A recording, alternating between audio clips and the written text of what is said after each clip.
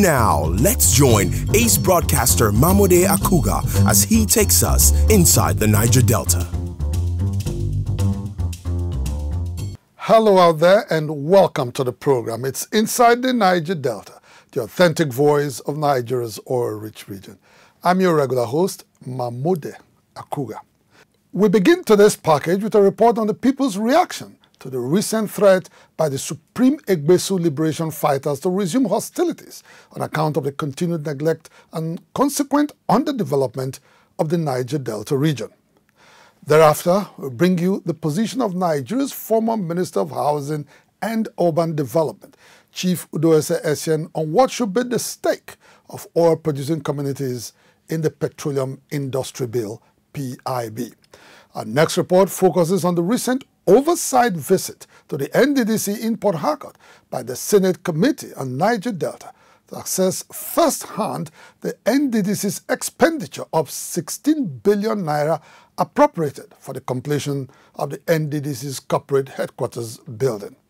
And our last report into this package captures the response of constituents to the constituency projects undertaken recently by Honorable Fred AGBEDI, member representing SAGBAMA EKEREMOR Federal Constituency in the House of Representatives. Inside the Niger Delta, the authentic voice of Nigeria's oil-rich region, will be back in just a moment. Don't go away. Niger Delta Development Commission, NDDC, determined to make a difference. Welcome back. It's Inside the Niger Delta, the authentic voice of Nigeria's oil-rich region.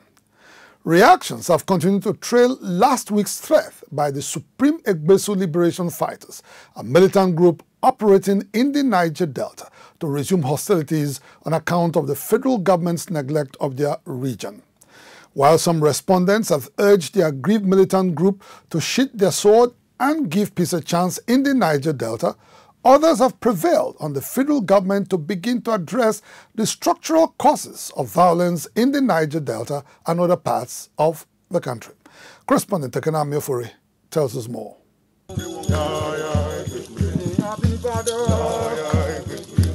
In a video released last week by Africa Independent Television, the Supreme AGBEDI liberation fighters accused the federal government of neglecting the Niger Delta region despite its immense contributions to Nigeria's economic survival in the last 6 decades. Consequently, the group had threatened to resume hostilities in a coordinated destruction of critical infrastructure in Lagos and Abuja. Over the years, the Niger Delta people have made frantic efforts to create an enabling environment that can promote business activities and subsequently bring the desired development that the people has been yearning for and promote the living standard of the people. But to our greatest dismay, the Nigerian government over the years have decided to handle the issues of the Niger Delta region with kid gloves. They have betrayed the struggle and have left the people to their fate. The once fertile agricultural land and marine environment has been completely degraded with series of environmental pollution through the oil pollution that has been taking place. As a group determined to give total liberation of our people, we will destroy all the oil facilities both onshore and offshore. In no distance time, we will be seen to be crippling the Nigerian economy in no distance time as well. Obviously, the group's threat to make the Nigerian state ungovernable in furtherance of its agenda amounts to an act of terrorism. More worrisome is the fact that the recent threat to destabilize the polity comes at a time the federal government is battling with pockets of rebellious uprising across the country. According to Senate President Ahmed Lawan, the federal government was poised to deal decisively with all forms of threats to the stability and corporate existence of the country. You recall that the National Economic Council approved of taking some funds from the excess crude accounts with a view to giving more resources to our armed forces. This is a commendable effort, and we are ready to help with the appropriation to ensure that we buy those, we acquire those security weapons or for the armed forces of this country to fight to end this insecurity in the northeast, in the northwest, in the southeast, south, and southwest as well. Since then, the federal government's decision to apply counterforce to checkmate acts of lawlessness in the Niger Delta has been generating mixed reactions from Nigerians. While some respondents insist that the militant group must give peace a chance in the Niger Delta, others are against the option of gunboat diplomacy to halt acts of rebellion in the region. They would rather have the government address issues of social injustice Nigerians have had to contend with over the years. There's absolutely nothing conflict breeds. It destroys.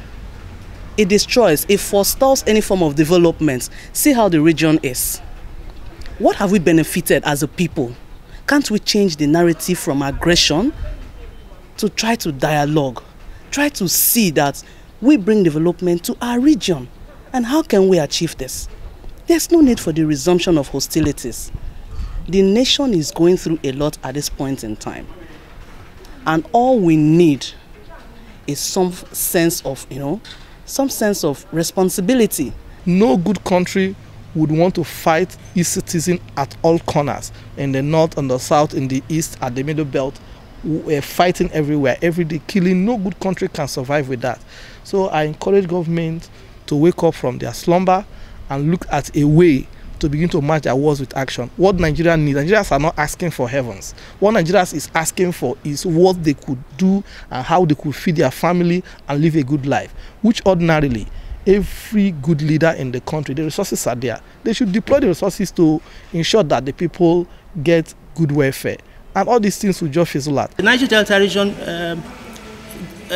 shows some of the highest unemployment rates in the country, and it's not supposed to be so. We are the region that produces the resources of the country, but there is unemployment, there is poverty, youths are dejected, they are becoming disillusioned, and then of course the thing is that they could be employed by mischievous people to carry out some criminal activities, and we're praying that we shouldn't get to that point, but we are sitting on a time bomb. That's the truth, and the Nigerian government must listen to us as we have been speaking, and as highlighted by these young people in that video. After many years of agitation and armed struggle by militant groups in the Niger Delta, the federal government brokered a peace deal with them in September 2009 and promised to transform their region. The peace process was truncated with renewed hostilities in the last quarter of 2015. Under the Buhari presidency, the federal government reopened talks with aggrieved armed groups through leaders of thought in the Niger Delta. At a meeting with Mr. President in November 2016, Niger Delta leaders had made a 16-point demand as a precondition for sustained peace in the region. Sadly, most of the demands made with a view to improving the lots of oil-producing communities in the Niger Delta have been left largely unaddressed by the federal government till date. The narrative would have changed, but unfortunately, out of the 16 items, as we speak today, we have only 2 items, as it were, 1.5 attended to. That's the Maritime University of Korenkoko, and then the Ogoni cleanup. The status is unclear to us now. But you see, the young people are running out of patience. PANDEF, I repeat, completely agrees with the issues raised by the young people. But our concern is that the deployment of violence in demonstrating our grievances is not the answer at this time. It's not the best strategy to employ. We know that the ramifications of that kind of action will be felt more by our people. Our grandfathers, our grandmothers, our mothers, our daughters and our sisters in the villages, in the various communities of the Niger Delta. We have a situation where today, as the young people raised in that video that is viral now, is that our communities have been militarized. This 16-point agenda was something that was agreed on, and till now, nothing has been done. When our boys went on militancy, it was in revolt of neglect, justifiable neglect. And that neglect has not been addressed. So I am not surprised that our Egbesu boys are clamoring for attention. You saw how flood devastated the Niger Delta under the pandemic. Was there any response from the federal government? You cannot be milking a cow and not feeding it. The Niger Delta needs to be fed. In furtherance of their demand for an existence in the Niger Delta, the Supreme Egbesu freedom fighters and other militant groups in the region are enjoined to continue to embrace dialogue rather than resort to violence resistance to perceived marginalization. The call is hinged on the premise that only dialogue can guarantee a win-win outcome for the federal government and agitating militants in a peace process that has lasted almost 12 years in the Niger Delta. Inside the Niger Delta. To give agitated oil-producing communities a sense of belonging in the management and control of Nigeria's oil wealth, as well as douse tension in the region, one-time representative of Eket Ona, Esireket and Ibuno federal constituency in the House of Representatives, Chief Ndoese ESSIEN has called for a review of the process of allocating oil blocks, which excludes Niger Deltans as major players in the petroleum industry. In an exclusive interview with Inside the Niger Delta, Chief ESSIEN said the review should be made in the Petroleum Industry Bill PIB to ensure equitable participation of petroleum host and impacted communities in the petroleum industry. At the end of the war, succeeding military administrations decided to transfer the property and ownership of petroleum to individuals from non-oil producing parts of the country by allocating oil blocks to them. The oil blocks given to them was not because they were technically or financially more competent than people from the oil producing communities, but they just got it because the government in power was inclined, or was their government. So they used the position of the government to allocate the oil blocks to themselves, almost to the exclusion of people from the oil producing communities. This has to be addressed. There has to be a review of the allocations given out. In the PIB, which is currently going through its final stage of amendment for passage into law, the former Minister of Lands and Housing and Urban Development charged National Assembly members to be more specific on what constitutes an oil-producing community. The PIB talks about host community without a clear definition of who the host community is. Is it the village? Is it the clan? Is it the local government area? Or is it the state? This has to be made explicit so that one knows. Because I know in some states where the entire state is not oil producing, some state governments have taken all the benefits of oil production to the entire state, thus again depriving the immediate oil producing community of their resources. Chief Ndoese also urged the federal government to stop appropriating gas flare penalty funds to itself and pay such funds directly to petroleum host and impacted communities that directly suffer the negative impacts of constant flaring of associated gas in the Niger Delta. Inside the Niger Delta. The Senate Committee on NDDC has expressed satisfaction with the NDDC over the judicious spending of the 16 billion naira appropriated for the completion of the Commission's corporate headquarters in Port Harcourt. The chairman of the committee, Senator Peter Nwabushi, gave the NDDC the pass mark after he led other members of the committee on an inspection of the building project as part of its oversight obligation to the Commission. Correspondent Chika Bodize has the report. The success story of the new NDDC corporate headquarters building project began shortly after it came under the supervision of Senator Godswill Akpabio, following his appointment in August 2019 as Minister of Niger Delta Affairs. Worried that the project that was first awarded by the defunct Oil Mineral Producing Areas Development Commission Umpadek and re-awarded several times by the NDDC, was nowhere near completion, the Honorable Minister had made it a priority project to break the jinx of its non-completion in over 25 years. Through Akpabio's efforts, the new NDDC Corporate Headquarters Building project has been completed with state-of-the-art facilities.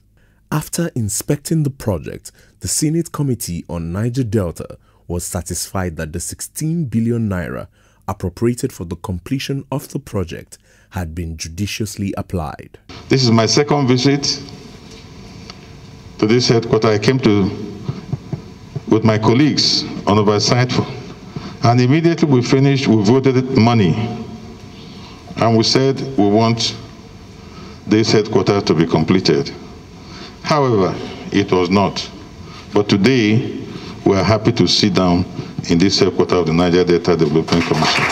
During its recent working visit to Port Harcourt, the Senate Committee on Niger Delta noted that its quarrel with the NDDC bordering on project execution was over and gave credit to the Commission's interim administrator, Akugha Effiong, for extending an olive branch to the National Assembly members. This committee has no problem with anybody. But if in the course of our side function we step on your toes, it is because it is our duty. And so what happened in the course of our side function. And the sole administrator or the interim administrator has been so nice in terms of reach out, communication, and discussions.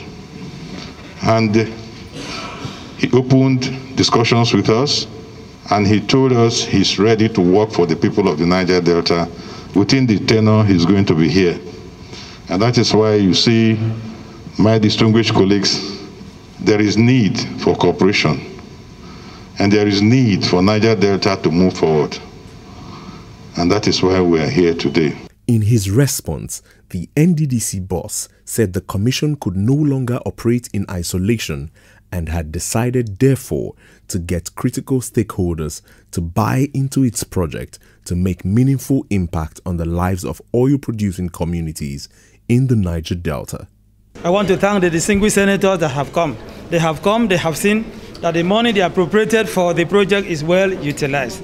Also want to thank the Honorable Minister for Niger Delta Affairs, Senator Godswill Akpabio, who insisted that this project must be done so that we could stop the years of payment of huge rent and so on. When he came here, he decided to put in a whole lot of effort and energy, and he calls repeatedly that this project must be completed, and today the project is completed. And in a short while, the project is due for commissioning. In addition to the revival of the abandoned East-West Road reconstruction and dualization project, the completed new corporate headquarters building project of the NDDC will go down in history as Senator Akpabio's legacy project as Minister of Niger Delta Affairs. To the relief of most Niger Deltans, the new corporate headquarters building project of the NDDC will be commissioned by President Muhammadu Buhari on the 11th of March 2021. Inside the Niger Delta.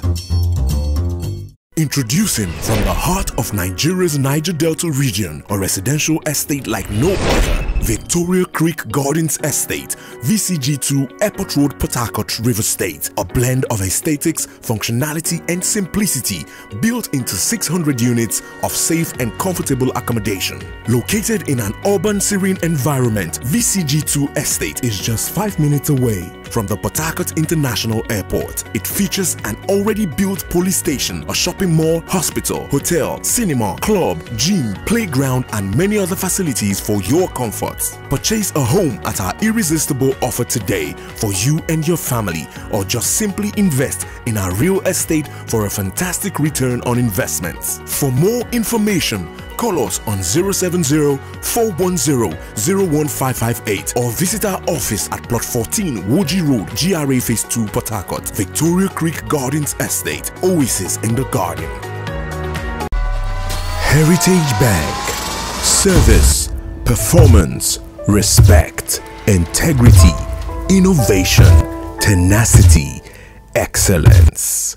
Heritage Bank, your timeless wealth partner. Azikel Group, oil and gas, dredging, power and air transportation. Azikel Group, petroleum product sufficiency, energy sustainability and infrastructure development. Beneficiaries of a one-day intensive training on fisheries and aquaculture organized recently in SAGBAMA by the lawmaker representing SAGBAMA EKEREMOR Federal Constituency of Bayelsa State in partnership with the Federal Ministry of Agriculture and Rural Development now have a cause to look forward to a brighter future.